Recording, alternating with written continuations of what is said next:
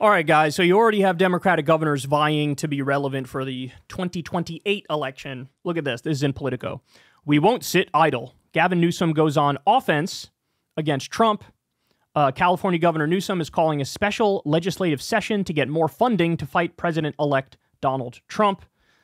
California Governor Gavin Newsom is calling a special session of the legislature to shore up the state's legal defenses against President-elect Trump, he announced Thursday. Newsom said Trump's campaign statements and first-term policies on abortion, electric vehicles, immigration, and disaster aid warranted immediate legislative powers ahead of lawmakers plan to return to Sacramento. The freedoms we hold dear in California are under attack, and we won't sit idle, Newsom said in a statement announcing the special session, which will start in Sacramento on December 2nd. California served as a stronghold of the resistance to Trump during his first term, filing more than 120 lawsuits challenging the Trump administration over its actions on air pollution, immigration, gun control, healthcare, union dues, and other areas. The proclamation from Newsom, an eager surrogate for President Joe Biden and then Vice President Kamala Harris, who was himself considered a likely contender after Biden dropped out of the race, signals the state is ready to step into that role again. Basically, what he wants to do is bolster up California's defenses, wage more lawsuits, perhaps give himself more power, and make no mistake about it, guys. Him doing this is his attempt at trying to position himself to be a front runner for 2028. Because he realizes, hey, I'm going to lead the resistance. We need somebody to lead the resistance. I might as well do it. I might as well get the headlines. I might as well get the adoration. They say the proclamation targets Trump's dismantling of clean vehicle rules, his repeal of deferred action for childhood arrivals, that's DACA, and his withholding of disaster aid. Trump threatened to withhold disaster aid to California because he doesn't like their politics. It also references potential restrictions on abortion medication and casts a net beyond Trump's statement to include statements and policy papers issued by individuals close to the campaign and by Republican congressional leadership. So in other words, Trump's going to try to dismantle the clean vehicle rules. They want to redouble the efforts to have those clean vehicle rules.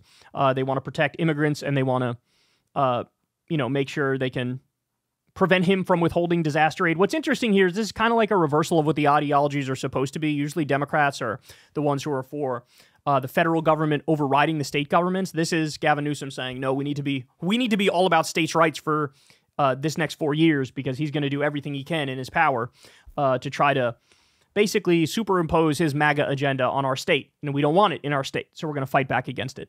So that's what he's doing. Another one who's doing something similar is J.B. Pritzker in the state of Illinois. He's kind of doing the same thing. He's kind of knuckling up. He's getting ready for lawsuits. He's getting ready to sort of redouble his efforts to resist the MAGA agenda. And make no mistake about it, this is all posturing for 2028. And, I mean, look, fact of the matter is very simple. Virtually any Democrat is going to be better than Trump would be in office. There's no more debate about that. The guy's a fucking psychopath. His record was disastrous. He tried to overturn the election. We don't need to go through the whole laundry list. But as I said to you guys a million times, and I'll say a million more, it is going to be difficult in this really angry populist era for any regular old Democrat to break through. It really is. And Gavin Newsom is a really, really good debater, but he also is a slimy politician, and he oozes professionalism. And the whole slimy politician thing and oozing professionalism, I don't know, man. I don't think it lands. I think you need a controversial, charismatic celebrity and somebody who's representing Bernie Sanders' agenda in order to fight back against the rise of the far right. And is Gavin Newsom that person? I don't know. It's hard to imagine a Gavin Newsom or a Pete Buttigieg or a J.B. Pritzker winning in the era of Donald Trump. It's possible that after 4 years, everybody's so disgusted by everything Trump does that they're like, whatever, any Democrat will do. But certainly the real lesson of this is you need to have somebody who represents a counter-ideological narrative, a counter-philosophy, a left-wing philosophy. It needs to be a revolutionary left-wing philosophy, and it needs to be tied to what our modern civilization and society is like. We have a nanosecond attention span now. Social media has destroyed our brains. We're obsessed with entertainment.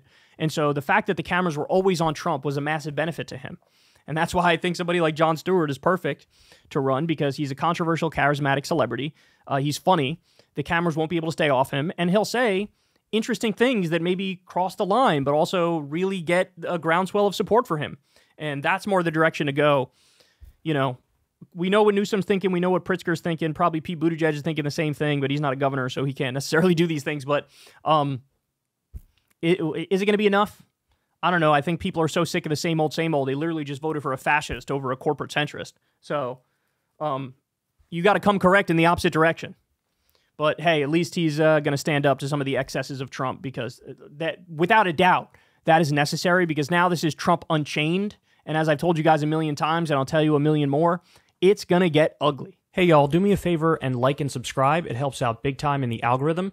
Click the bell as well for notifications when videos drop. And watch that video on screen right now.